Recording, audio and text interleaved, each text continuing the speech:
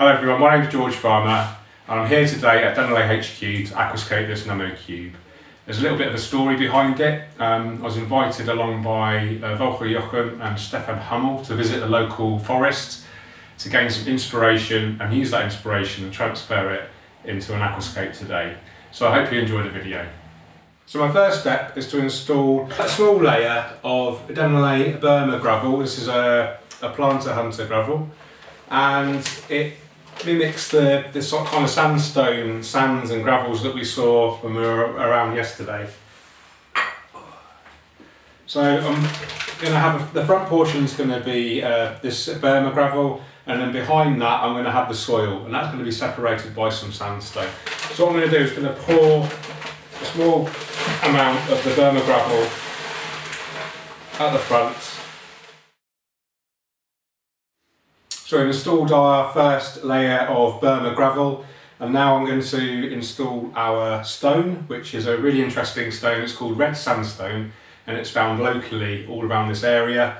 And actually yesterday, as part of our expedition, scape hunting, we went and saw absolutely loads of this stuff, saw some great kind of monuments, and you'll see another video about that. So when I'm installing my stone, I always start off with the largest piece, and I call this the master stone or the focal stone. And I look at it and I think, what's the most interesting side? How do I think that's going to look most natural in the aquascape and most interesting? So I think if we have, there's quite a lot of vertical elements to the tank.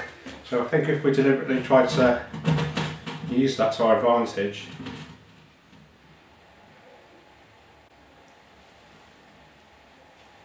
and then put some smaller stones around it to support it.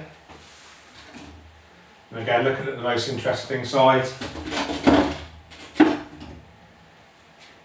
Quite an interesting piece there.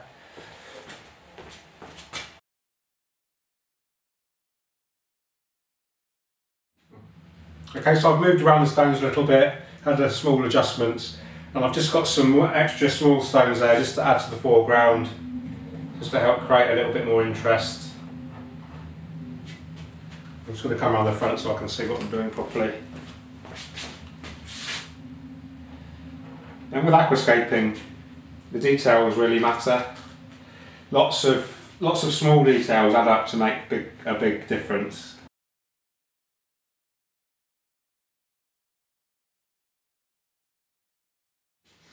Okay, so we've got the rocks pretty much where we want them. Now it's time to add our soil to the background, just behind the rocks. So I'm just going to pour it in gently. This is Dennerle SCAPE soil. Very good product, helps to feed the plant roots, helps to buffer the pH around about 6.5. Doesn't need pre-rinsing.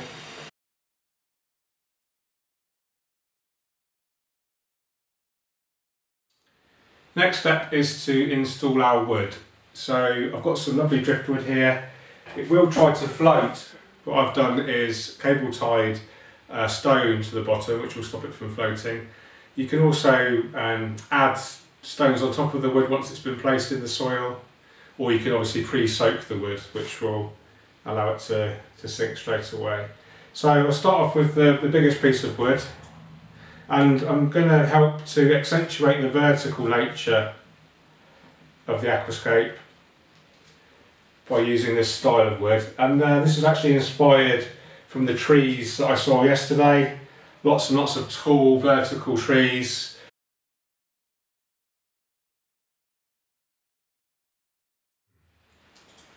So that's the wooden rocks in position, and now we're ready for our planting. So ready to plant. So all I'm going to do now is just wet the soil at the back, and that just makes planting much easier.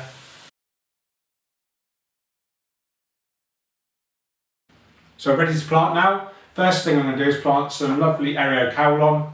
This has been grown submersed. I've already separated it into individual portions, and it's just a case of inserting it into the soil with our tweezers. And I've also got some Eliocharis acicularis, which I'm going to mix in with the Eriocaulon, and it will help create a really nice natural texture. Grab it between my tweezers and then gently push it into the soil.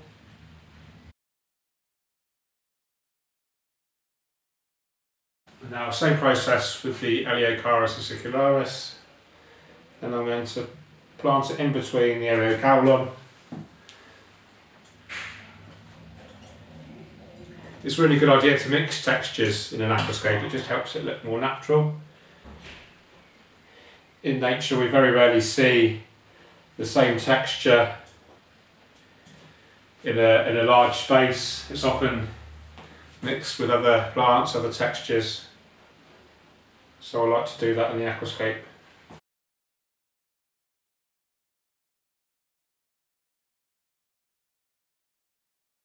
Next we have a brand new plant species called Eleocharis zingu.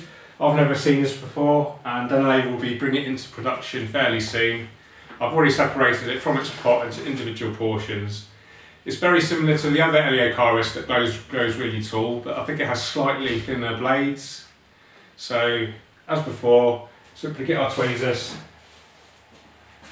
grab the plant, and then insert it into our soil. I normally push it in about 2 to 3 centimetres. As long as the roots are in contact with the soil, then it's fine. And then this is a beautiful background plant. It's going to cover the whole background hopefully.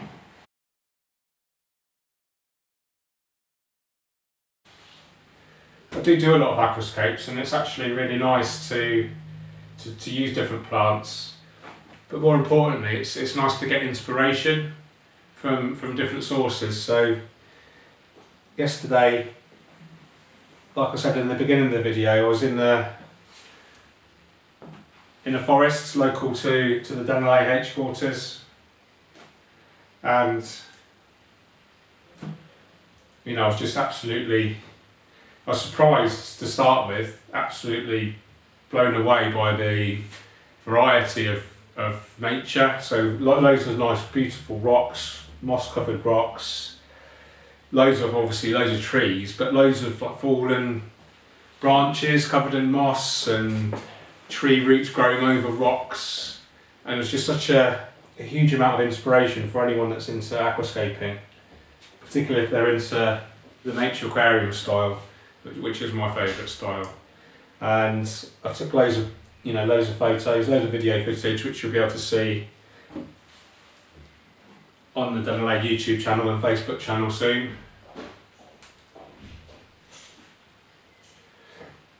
And it was a real privilege to be invited along with Volker and Stefan. I got a chance to improve my German as well, and I think the guys got an opportunity to improve their English, so everyone's a winner.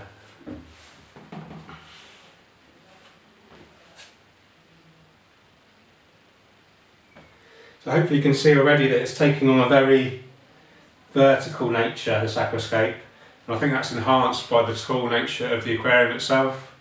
It's not quite a cube, it's actually taller than it is wide and long, and I think to use the vertical elements of the planting and the wood really help to enhance that vertical element.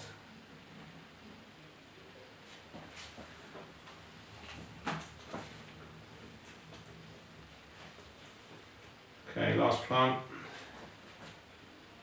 Find a space for it. So there.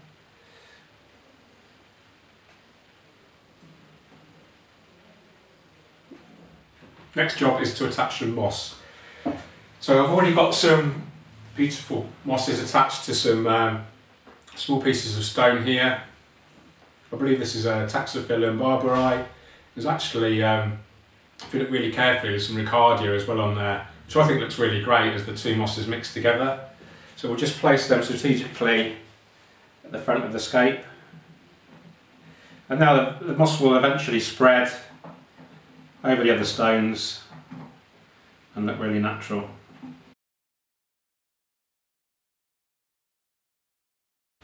Next I'm going to glue some mosses onto the wood. I've already prepared a load of individual portions here, and I've got some super glue here. That's a really simple case of just putting a tiny blob of super glue on the area that you want to glue the moss onto. So I'll start at the front here, and then get your portion of moss, and then you just press, hold it for a few seconds, and it stays there. And then we just repeat that process.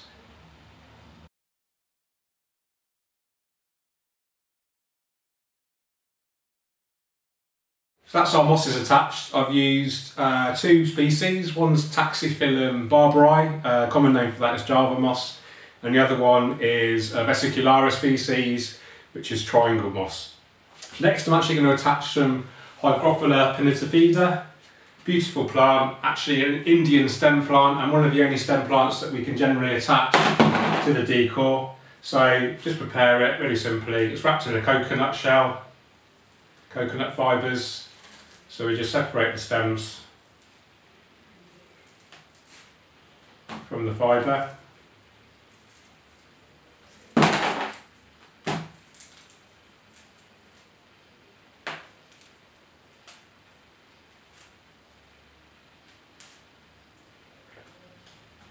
Cut it first. And then a top tip is to encourage new growth. We can give it a really good trim, so about there.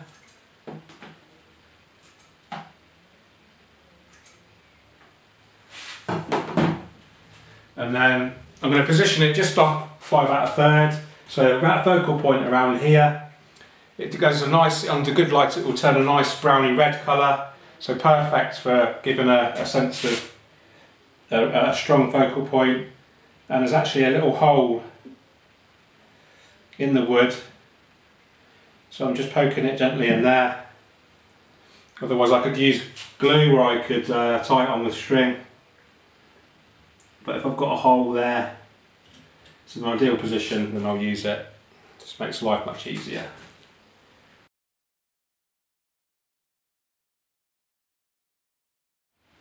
Now I'm going to add some Bucephalandra brownie, beautiful plant, quite new to the hobby. I've already prepared it, removed it from its pot, and we've got the individual portions there. And like before, I'm going to see where I can just push it in so it holds itself rather than gluing it or wrapping it with string. So I'll just get my portion, have a look at some suitable places. There's a piece there, I can just poke it in there. So I love Bucephalandra, it's really easy to grow, doesn't need much light. Originally from Borneo, but Dennerle grow their own. So I'm a big fan of sustainably produced plants rather than taking them from the wild. I think it's really important to get your plants responsibly. A lot of the Bucephalandra in the hobby, it is taken from wild, where perhaps not much care is taken over the natural habitat, which can potentially jeopardise the future of the hobby and the future of the plants. So that's the planting complete now. Last thing I'm going to do is add a little bit more detail. These are locally collected branches that we found out yesterday. I'm just going to insert them into various spaces. It just helps to create a little bit more detail, a little bit more of a natural effect. I'll just wedge them in there so hopefully they won't float.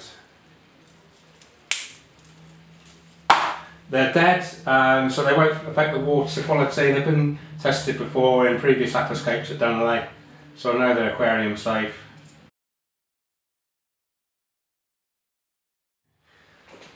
So I think it's important to talk about the details that we added at the end. They've transformed the aquascape from something that was still quite pretty to something quite different, something a lot more detail, something that's a lot more naturalistic, and that's really what we're trying to achieve with this nature aquarium.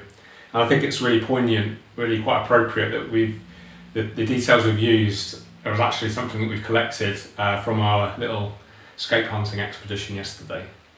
So next step is to fill up with water, fit our equipment, and then that's the aquascape complete. Okay guys, that's the aquascape complete. I'm really pleased with it. It's going to grow in to be really beautiful and mature. It's quite easy, most of them are slow growing plants. Volker will be maintaining the tank, so I'm sure it will look stunning in 2 or 3 months. And yeah, that's the video done guys. I hope you've enjoyed it. I've really enjoyed aquascaping and the whole experience of being here at Dennerle for the last 2 days to get that inspiration from outside, experience nature and transfer it into this beautiful nano cube. So thanks for watching. I hope you've enjoyed the video. Take care and keep on scaping. Cheerio.